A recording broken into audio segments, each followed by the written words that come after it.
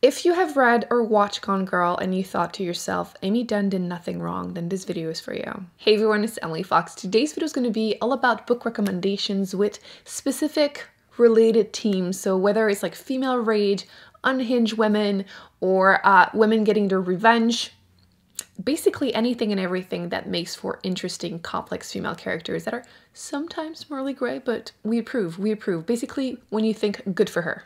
What's the TikTok sound? The one that says like, I support women's right, but more importantly, I support women's wrongs?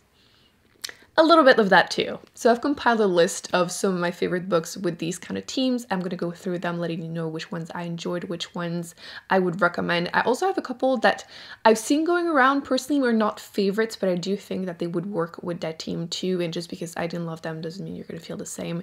And I might include a couple that are my TBR that I'm hoping to read, or more importantly, let me know in the comment section if you have any recommendations of books that would work with these themes, because they're some of my favorite ones. I feel like I love a really complex, interesting female character. I feel like I want more of those always. So let's get to it. One of the ones that I made a point to list number one on that list, even though they're in no particular order, I just really wanted to start recommending it more because I don't see it enough associated with that team.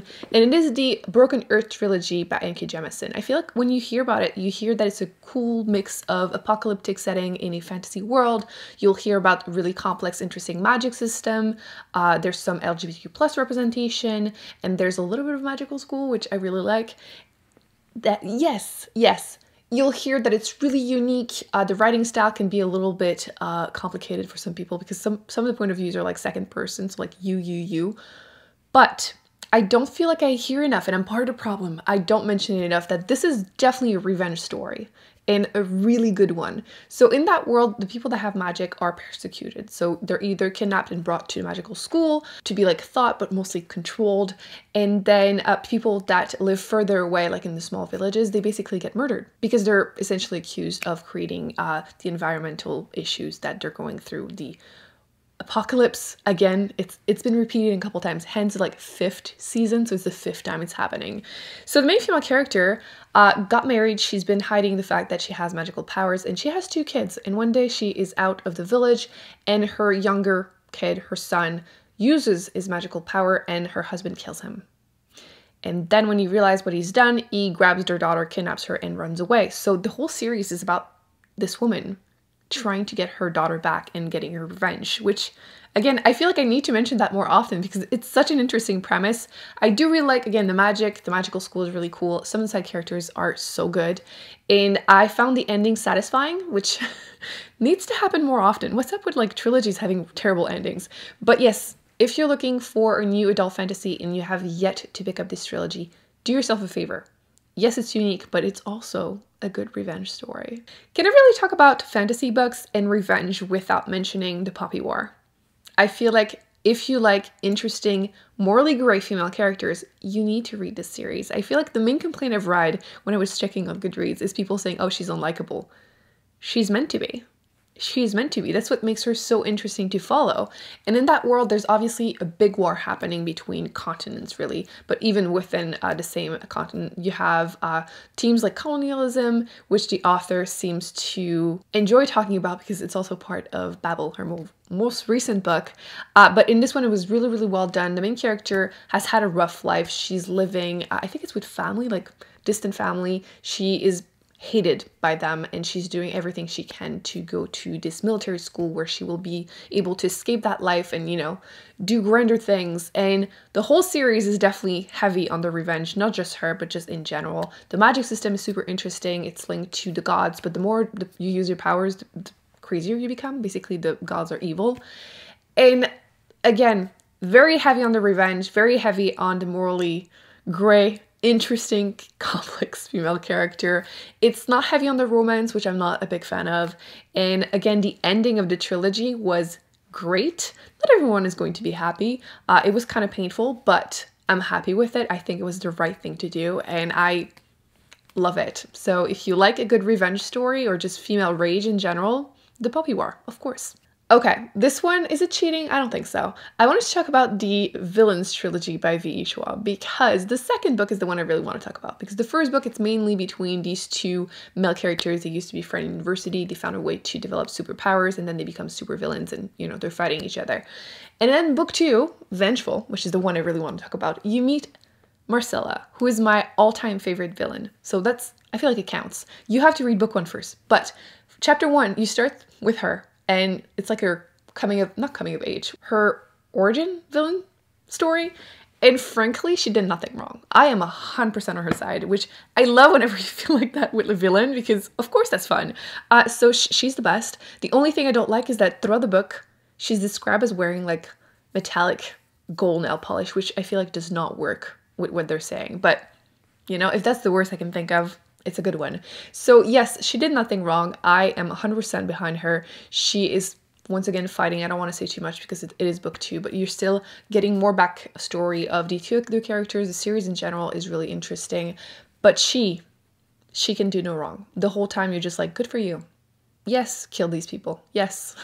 So, of course, I needed to give a shout out to Vengeful. Another one where it's not the main part of the book, but it's good enough that it needs to be mentioned. Actually, I have it right here. Haha.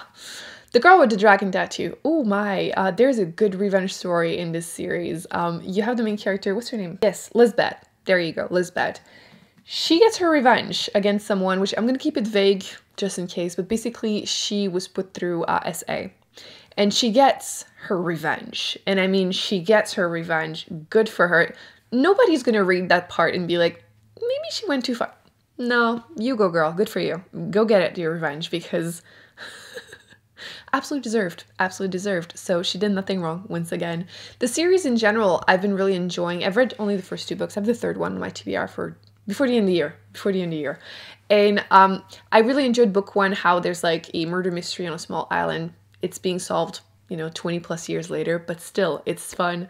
And yes, the main male character sleeps with literally everyone, but Lisbeth, she definitely gets her revenge, and I love her for it. So again, if you still haven't read it, came out, what, like 15 years ago? I was late, but highly recommend it. Definitely push through though. The first chapter or 2, it's very heavy, but after that, things pick up. Can I really talk about female revenge and female rage if I'm not going to be talking about Circe by Madeline Miller? I feel like you have to.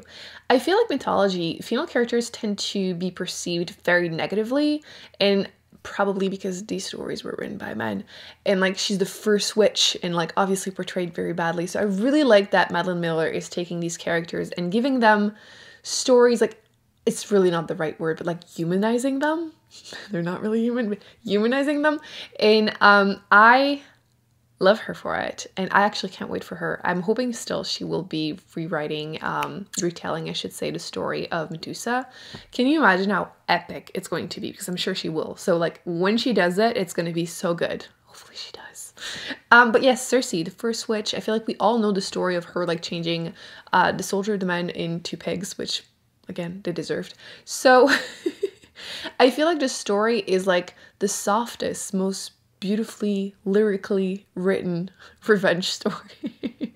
If you have a chance, I highly recommend the audiobook, by the way. I don't know who the narrator is, but she could read my grocery store list and I would be falling in love with her the same. So loved it. But yes, epic revenge story without being as violent, I guess, as a lot of the other ones, which I'm all for, because again, good for them.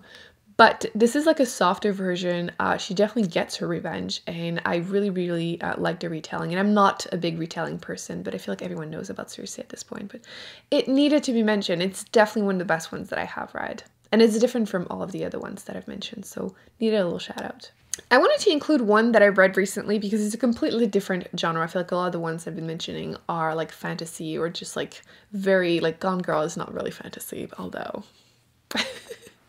might be someone's fantasy. But yes, the lies I tell. In this one, it's like two women trying to get her revenge. So definitely heavy on the like, well, it's a thriller, I guess. So you have the first woman who is a scammer. She grew up and this man basically ruined her mother's life and her life whenever he stole their house from them, and then she becomes homeless. Her mom dies. Like, it's very tragic, and ever since then she's been scamming people, trying to, well, scamming men really, trying to survive until she gets her chance. And that's how the book starts, her trying to get her revenge on that man as he's running politically. I don't remember exactly what he's getting, but she basically wants to ruin him, and that's the whole story of the book. But you also follow a second point of view where this woman thinks that the scammer ruined her life, which I don't agree with, but whatever.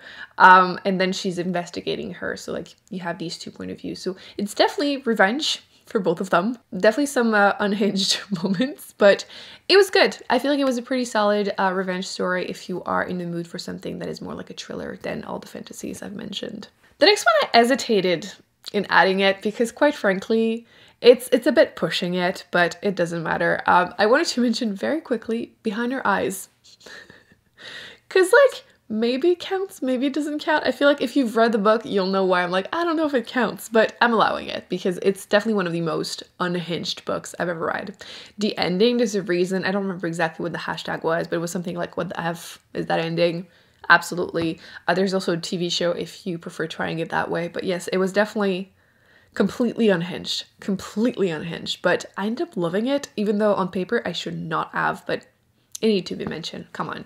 I wanted to mention two other ones that weren't favorites, but they definitely work with these themes. And I feel like just because, again, I didn't give them 5 stars doesn't mean you're going to hate them, but there are still bits in the books that I really enjoyed, so I'm including them. The first one is Night.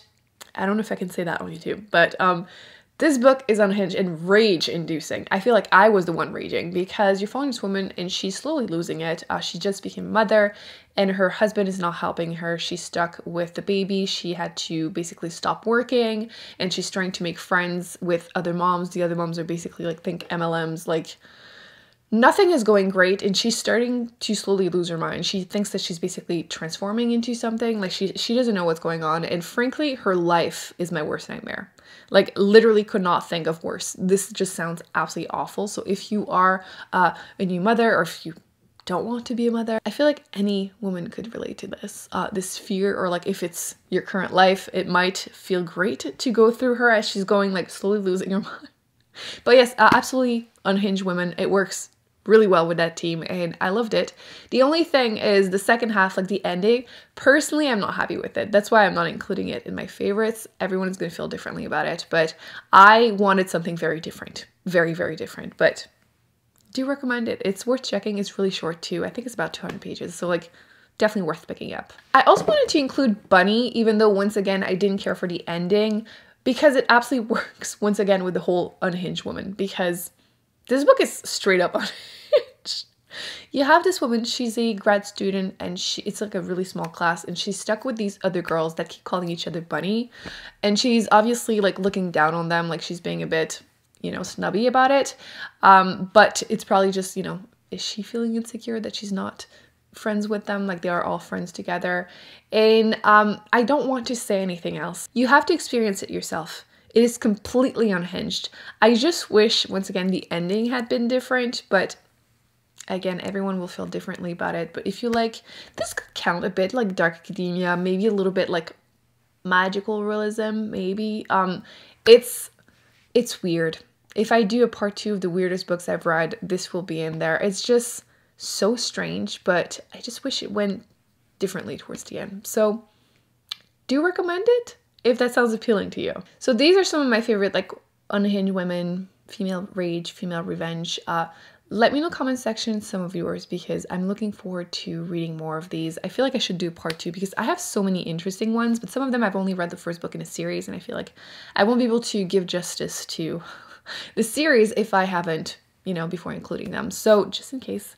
But yes, I hope you enjoyed this video. Thumbs up, subscribe. Let me know once again in the comment section your favorite ones because I want to read more, add more to my TBR. I will be putting more videos on the screen that I recommend you check out, including I did one recently about big books that were worth the hype or not. And then I'll include my most recent book haul because who doesn't like a good book haul? And I will see you in an upcoming video very soon. Bye.